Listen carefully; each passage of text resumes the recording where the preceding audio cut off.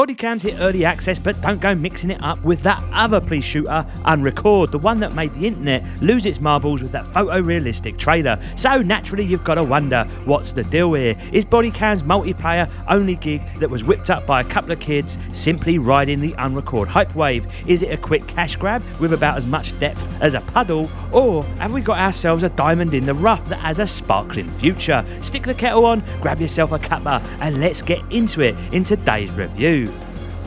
Bodycam's the second ultra-realistic shooter to hit the PC scene, with Unrecord still waiting in the wings. What you're seeing here is the trailer from Unrecord, made in Unreal 5, which had us all picking our jaws up off the floor with how real it looked. Then comes along Bodycam, a game cooked up by two French lads, aged just 17 and 20, clearly inspired by, and some might say copied from, that Unrecord trailer. And from a marketing angle, I've got to tip my hat to them. Loads of folks are going to look at Bodycam footage and not twig that it's a different game entirely. How many sales they'll rack up through this confusion is anyone's guess, but they've smartly surfed that Unrecord hype wave like pros that Steve Jobs himself would be doffing his cap from above. And as they say, being first to market will always pay off big time. Before we dive any deeper though, I've got to give a shout out to these lads. At their age, I was down the pub trying to get my end away with the local trouts. So releasing a video game is no small feat, but let's not get too misty-eyed. They're charging $30 to play their game, so we got to treat them like big boys now and not hold back on our views. So is Bodycam any good, or is it just a pure cash grab? Well, I'm pleased to say there is in fact a game in here, a decent shooter no doubt, but it ain't without its faults, and if these lads are going to succeed, they're going to need to pull their fingers out and make improvements sharpish. First off, let's address the elephant in the room, this whole Bodycam perspective malarkey. I get it. It looks super realistic, like you're some American cop shooting first and asking questions later at some poor streamer's house. And sure, it adds to the flow and movement of your body, with your arms swaying left and right drunkenly, because that's how it looks from the camera's viewpoint. But at what point do we call this out as just a gimmick? We obviously have it in Unrecord, we've seen it in that PS5 Ride 4 trailer, and we have it here of course. And I'm just hoping this isn't a new gaming fad, because the cold hard truth is, what does the Bodycam perspective actually add to the gameplay when in reality a real cop ain't shooting from the perspective of his camera? For me, this gimmick just makes it trickier to move around the maps or to get a quick angle on an opponent, where it feels like your lumbering arms take an age to target up your opponent, as you can see here. The game would be better served by dropping the Bodycam footage in the day-to-day and instead offer it as an instant replay feature on death or for spectating. That way you still add that photorealism but avoid the frustrations that come with it. Now you might be thinking I'm off my rocker for suggesting such a thing, given it's the whole premise of the bloody game, but the Bodycam angle is very much a case of trying to fix something that the gaming industry has perfected over many years. In my setup, I left the auto lean feature on in the options, and I've got to say it allowed me to get some proper nice cover in doorways, a feature that I wish more games had, that certainly felt realistic over pressing either the Q or E key on my keyboard. Now this is a feature that could have been implemented in a proper first-person view, giving us perhaps a cross between Bodycam footage and that of a traditional shooter. And I say all this because underneath it all, there is a very good shooter in here. The core mechanics are solid, and if they tweak a few things, this could be a right gem. The way specific angles on each map, for example, give you that edge over your opponents is highly rewarding. Elevation here really does matter. Moving meticulously is the way to win rounds, and the maps change with dynamic light, making the levels even more challenging. The gunplay itself, it feels authentic, and I for one was more than surprised at how well this aspect played out. I assumed with no reticule and a fisheye lens I'd be trying to shoot a fish in a barrel, but lo and behold, I was picking people off from miles away. Each map feels wonderfully crafted with high levels of detail and Riley Reid choke points to get proper firefights going. The abandoned school is a fantastic map, given there are so many other ways to tackle a walkway, with the outside spelling death enough for most people, and the insides giving that claustrophobic and tense atmosphere. So what is missing then? Well, it's a lot actually. It's a simple shootout between terrorists and police, and each round you'll be given a particular gun instead of choosing up front your little poison. I actually quite like the design choice here, as it forces you to get good with all types of weapons without giving anyone a particular advantage. But you can't get more grenades from what I can see other than one provided flashbang. You can't see how much ammo you have left, which arguably is the realism factor, so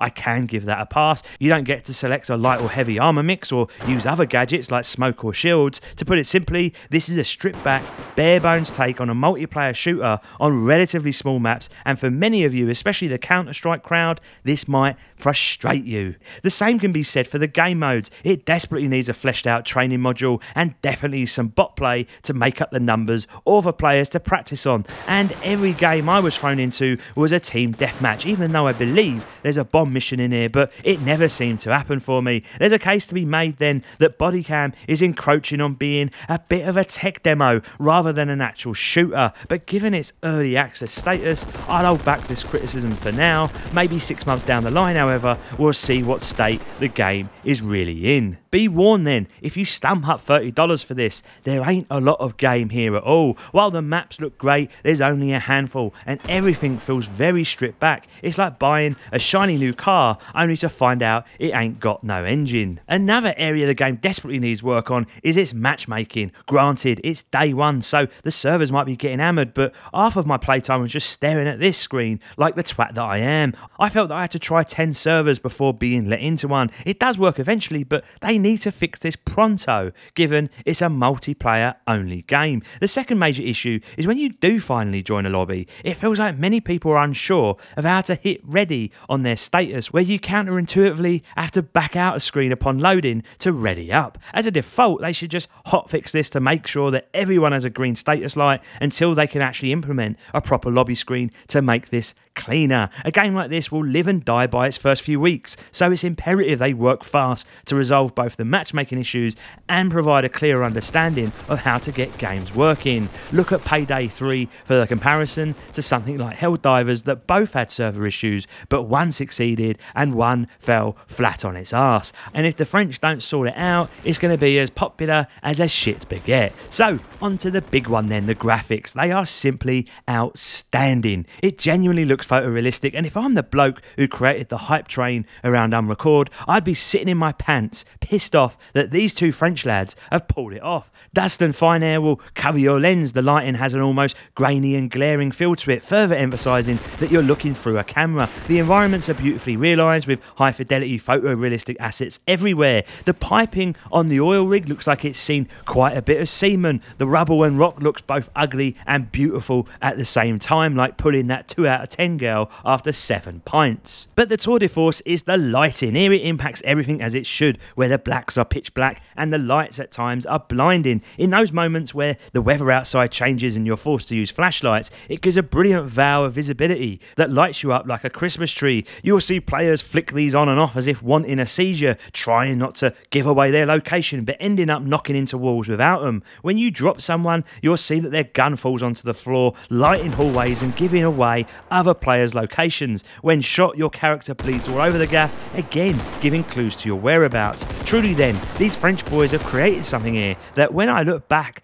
at that Unrecord trailer that wowed us all, I'm not as impressed as I once was. But it's not all perfect, of course. A lot of the game options don't seem to do shit when it comes to frame generation or upscaling, with my 4090 hovering around 60 frames per second at 4K. I imagine lesser cards will struggle then. In addition to this, I had moments where my frame suddenly dropped to 7 frames per second, as if my rig was attacked by some dodgy porn virus. Another area lacking is destructible environments, which definitely needs to be added. At most you can shoot out the odd light, but some more bullet hole effects, maybe wood shattering or rubble shifting, would add further immersion here. So still some work to be done, but for early access I am more than impressed at how this is looking. It's like finding a diamond in the rough, it just needs a bit of the old polish. Then we come on to the sound, and again colour me impressed. The gunfights sound brilliant, with bullets ricocheting off metal or the thudding sound as bodies get hit. What I love is that when it's your turn to fire a gun, it definitely deafens the ears, giving a real sense of power behind each weapon you hold. That's what she said. And speaking of which, all the weapons, they do sound unique and well crafted. Even better, distance matters here, with gunfire breaking out, giving you a sense of its location and bringing other players to the zone. Ambient sound is also great, with storms or rain in the background playing out to give some atmosphere, and footsteps are thankfully not overdone. It's still missing more variety overall though, more sounds for each material you walk over, more sounds in how enemies or cops interact with each other with some voiceover, or some more ambient sounds in general like creaks and doors swinging open. But for where we are, it's like getting a taster of a proper full English breakfast. You know there's more good stuff to come, even if you only have some beans and tomato on your plate. So an interesting start for Bodycam, and certainly not the cash grab I had feared, but there's no denying $30 is a lot to ask for what feels like a glorified tech demo missing a lot of features. It's a stripped back raw shooter that could do with a lot of love, but in this early access state it's got a solid foundation to grow from. I might be the only bloke calling out the very premise of the game, the Bodycam feature, as a bit of a gimmick, but I feel there's such a solid shooter underneath that this feature could be served better in a different form. The sound and graphics are of course the stars of the show, and for the poor sod who wowed us with the Unrecord trailer, the ball is truly back in his court to wow us some more. The score today reflects where this game is at right now, and as long as you pass your money over knowing the barebone games that you're going to be getting back, you might be pleasantly surprised. The real question then is if the developers are going to be happy for their baguette money and move on, or whether they see a multi-year project ahead of them. Until next time, my lovelies, Reggie out.